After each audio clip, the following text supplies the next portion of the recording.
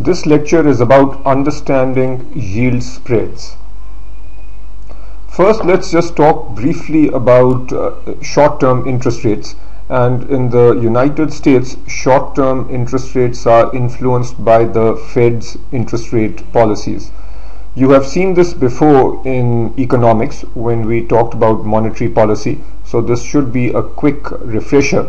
But there are basically four major tools used by the central bank, or in the US the central bank is the Federal Reserve. So four tools that they can use to influence interest rate policy. The tools that are used more often are the discount rate and open market operations. Discount rate is the rate at which the central bank makes short-term loans to commercial banks. Open market operations refers to the buying and selling of Treasury securities by the Fed in the open market, and by controlling the number of securities in the open market, the Fed can control short-term interest rates. Bank reserve requirements refer to the requirements imposed on banks in terms of how much money they must retain. So for every $100 of deposits, how much money must the bank retain versus how much can they lend out. Obviously, if reserve requirements are high, that means a high amount of money needs to be retained. That means that there is less money available, and with less money available, the interest rates become high. On the other hand, if the reserve requirement is low, then the interest rates will also become lower. But the changing of reserve requirements happens very infrequently. And finally, the Fed can try to persuade banks to tighten or loosen credit policies. This doesn't happen too often. Again, I went through this very fast. If you are not sure about this material, I suggest you listen to the lecture on monetary policy again, which is in the economics segment. So let's now understand the concept of the yield curve, and specifically we are going to look at the US Treasury yield curve. So this is the US Treasury yield curve for August 2011, so about 2 months old. And what we are seeing here is the following, and let's just understand what we plot on the yield curve. The yield curve x-axis is time to maturity. So this point over here represents bonds that have 2 years to maturity, have a yield of about 0.25%. So, and bonds with a very low time to maturity have a very, very low yield. So this indicates the state of the US economy right now. The economy is in some trouble, and hence the short-term interest rates are very low. So this is part of the Fed's efforts to get the US out of the current economic difficulty that they are in. But if you look at the yields on longer term bonds, so the yield on the 5-year Treasury securities is about 1%. The yield on 7-year securities is about 1.5%, and when you go all the way out to 30-year securities, then the yield is about 3.5%. Now these yields refer to the overall return an investor is getting. So if an investor, so these are really the y-axis stands for yield to maturity. So if an investor holds on to a 30-year bond till maturity, then his yield to maturity, given all the coupon payments and given the principal, his yield to maturity is going to be 3.5%. So this is the current US Treasury yield curve. And the reason we are talking about the US Treasury yield curve first is because most of the spreads that we talk about, they will be with respect to the Treasury yield curve. Now, what are some common yield curve shapes? The shape that we just saw is called a normal or upward sloping yield curve. So again, the x-axis was the time to maturity, and the y-axis for a yield curve is yield to maturity. I have said this before, but a way to remember the what's on the y-axis is that the name of the curve will typically have what is contained on the y-axis. So this is called a yield curve. So this means that the y-axis is the yield. Here specifically it's the yield to maturity, x-axis is the time to maturity. So when you have a yield curve where bonds that mature after a longer time have a higher yield to maturity, this is called upward sloping or a normal yield curve. So in the US currently we have a normal yield curve. On the other hand, if short-term interest rates are high and long-term interest rates are low, then we have what's called a inverted yield curve or a downward sloping yield curve. Another scenario is where yields are flat across different maturities. So this is a flat yield curve, and this is approximately the yield curve in Pakistan today. So we have rates on short-term securities that are in the 12 to 13% range, and yields on long-term maturities are also in the 12 to 13 range. So this is a flat yield curve. And finally, we can have something called a humped yield curve. A humped yield curve would be something like this, essentially, as the name implies. So this is a humped yield curve. So in this particular humped yield curve, we have rates on short-term securities is relatively low. Then we are expecting increase. So there is a higher yield on intermediate term Treasury securities, and then longer term Treasury securities show again a lower yield. So you need to know these four names, and you need to know what sort of a yield curve they represent. Next, let's try and understand some of the theories that try to explain the shape of the yield curve. The most basic theory is called the pure expectations theory, and this theory simply says that the yield curve shape is based on expectations about future interest rates. So the way you might explain an upward sloping yield curve is by saying that if you expect interest rates to rise in the future, then you will have a upward sloping yield curve.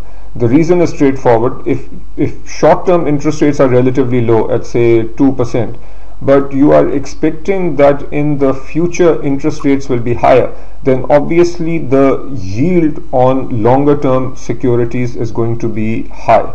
So this is called pure expectations because the shape of the yield curve is purely based on expectations about interest rates in the future. Can this theory be used to explain any shape of the yield curve? And the answer is yes. If you have a yield curve that is flat, then essentially what we are saying is that our expectation is that interest rates will not change in the future. So in Pakistan, for example, the expectation is that interest rates in the future will remain at about in the 12 to 13% range. So that actually might be changing. So let me take back the Pakistan example, but the core larger point is a flat yield curve simply implies that interest rates in the future are not changing. And what about a downward sloping yield curve? This would imply that interest rates in the future are coming down. So the bottom line here is the pure expectations theory can be used to explain any shape of the yield curve. What about the liquidity preference theory? Sometimes this is also called the liquidity premium theory. The idea here is straightforward. This liquidity preference theory simply builds upon the pure expectations theory. So this theory says that investors have a certain expectation about future interest rates. So let's take a simple scenario where expectation about future interest rates is that interest rates will not change. So that means that according to the pure expectations theory, we have a flat yield curve. However, according to this theory, investors demand a premium for holding longer term or longer maturity securities. So these securities here are short maturity, so there isn't much of a premium, but for longer maturity securities such as this one, there is a premium. So basically we we look at what the pure expectations theory predicts, and for longer maturity securities we add a certain premium, and this premium is called the liquidity premium. Hence, can the liquidity preference theory be used to explain any shape? The answer is yes. So let's look at this scenario first. So in this scenario, if the pure expectations theory is predicting a flat yield curve, then we add a certain premium. We'll have the liquidity preference theory explaining a slightly upward sloping yield curve. What if the pure expectations theory is predicting a upward sloping yield curve? Then we would have liquidity preference explaining or giving us this curve, where we just have a little preference, this liquidity premium added on. Can we have a downward sloping yield curve based on this theory? The answer is yes, because you might have a situation where pure expectations theory is explaining a steep decline in interest rates, and even when you add a premium, you still have a downward sloping yield curve. So the point here again is that the liquidity preference theory can be used to explain any shape of the yield curve. And the third theory that we need to be aware of is called the market segmentation theory. So according to the market segmentation theory, we segment the bond market into different maturities. So let's make a simple picture here. So we define different segments, let's say like the 1 year segment, 2 year segment, and then we have the intermediate segment, say the 4-5 year segment, and then the longer term segment, say the 20 year segment. And we say that interest rates in each segment are defined by the supply and demand for bonds of that maturity. So in this segment there is a certain demand, there is a certain supply, and the interest rate for that segment is determined by the intersection of supply and demand. Similarly, in say this segment, you have a certain demand, you have a certain supply, and the interest rate is determined by the intersection point. So we do the same across different segments and then simply connect the points, and that gives us our yield curve based on the market segmentation theory. To understand why there are different segments, you can just look at a simple example. Let's say that you have this long-term segment that is dominated by, say, pension funds. So clearly pension funds that have obligations after, say, 20 years will have a demand for securities that have a 20-year maturity. So they will have a certain demand in this area and in this segment, and then based on the supply of securities in that segment, we determine the appropriate rate. So the market segmentation theory is not really based on expectations, but it is based on supply and demand in different segments. A slight variant of the market segmentation theory is the preferred habitat theory. So that simply says that while we have these different segments, but investor can be convinced to move from one segment to another segment if the rates are good enough. So for example, some investors, such as the pension fund I talked about, might have a preference for the 20-year segment, but if in the 21-year segment they are getting a much better rate, then they would be willing to invest in the 21-year segment. Again, don't need to get into too much details. As long as you've understood the core points I just made, you are in good shape. So Treasury spot rates, the simplest way to think of Treasury spot rates is that these are the yields or the rates on zero coupon Treasury securities. So if you have a 1 year Treasury security and no cash flow in between, the yield on this security or the interest rate on this security is your 1 year spot rate. If you have another zero coupon Treasury security that gives you cash flow after 2 years, the yield on this would be your 2 year Treasury spot rate, and so on. Now, in an earlier lecture we talked about how this happens. The Treasury Department doesn't really issue 2-year zero coupon bonds, but through a process called stripping, dealers effectively create 2-year Treasury securities.